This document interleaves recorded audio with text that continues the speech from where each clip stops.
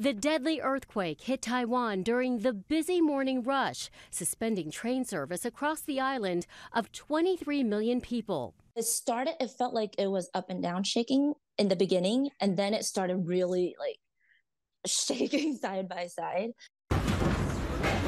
The magnitude 7.4 quake was the strongest to hit Taiwan in 25 years. Violent shaking was felt in Taipei, 6 hours from the epicenter. I was in the office at that time, and people were holding on to the doors because everything was falling off. And we wanted to get to the doorways in case something collapsed. Books and other items flying off the shelves in this home.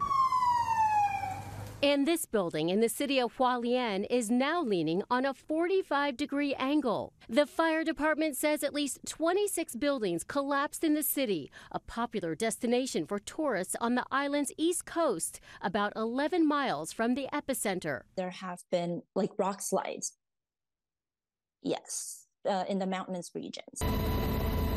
Traffic was at a virtual standstill in some areas, with landslides and falling debris hitting tunnels and highways. The earthquake also triggered small tsunami waves, measuring about 1 foot high, which hit the coast of Japan. The tsunami did not cause any damage. The earthquake was also felt along China's coast.